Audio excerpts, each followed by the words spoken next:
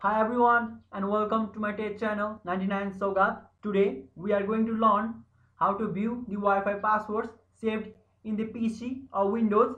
Firstly, to view the Wi-Fi password of a network, you should be connected to the network. For example, here I am connected to a network named 99 Sogat. Today I will teach you how to see the password of 99 Sogat. Firstly, you have to go to control panel, which you can search in the search box. Here we have opened the window of control panel. Now you have to click on network and internet. Similarly, now we have to click on view network status and task. Here you can see my Wi-Fi network name 99 Sogat. In the connections, you can see a blue labeled text Wi-Fi 99 Sogat. Now you have to click on this blue labeled text.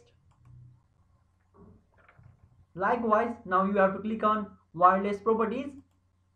Furthermore, you have to click on security.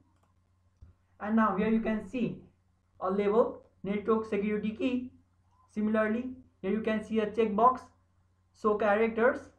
You have to click on it.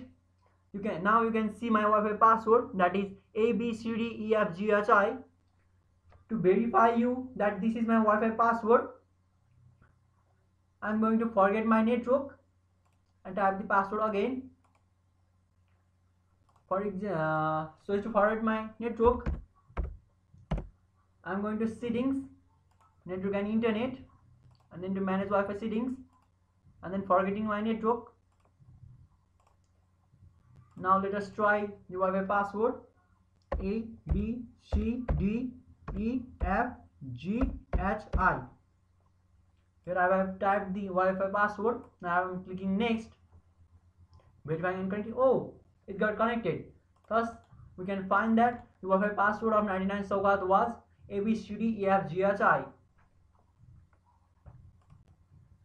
If you like my video, please don't forget to like and subscribe for more videos.